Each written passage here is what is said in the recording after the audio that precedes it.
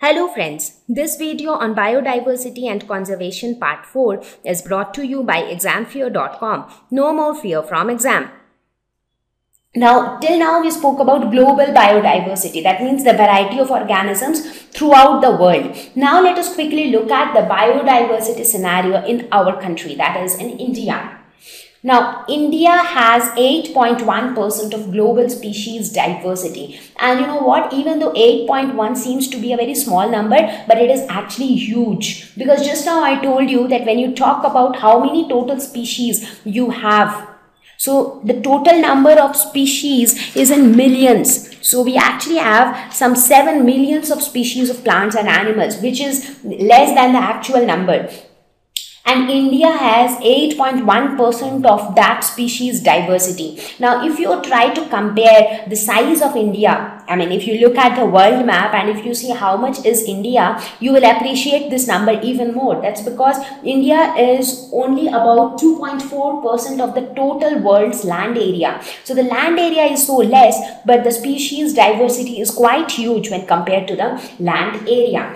If you talk about the numbers, so around 45,000 species of plants and more than 90,000 species of animals exist here. Now again, these numbers are also not the exact numbers because not all the species of plants and animals have been identified yet.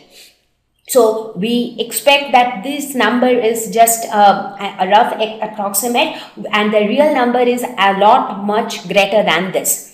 So that is the biodiversity in India. Now there are quite a favorite, you might think that what is it which actually favors the presence of so many different varieties of living organisms in India. Now as we go ahead with this lesson, you will get to know that there are quite a few factors which are responsible for this high biodiversity in India.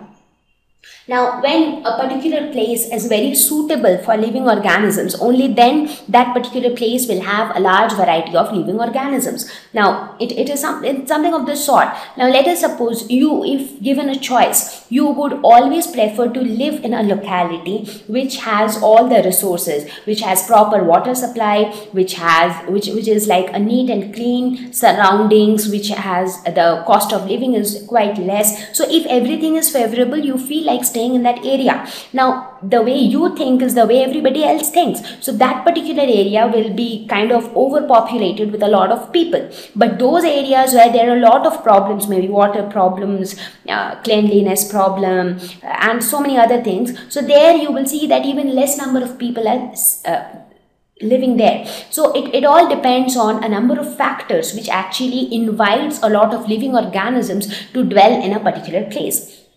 So we will talk about those favorable factors which help India to have such a huge global species diversity. So that we will take up a little later. Thank you.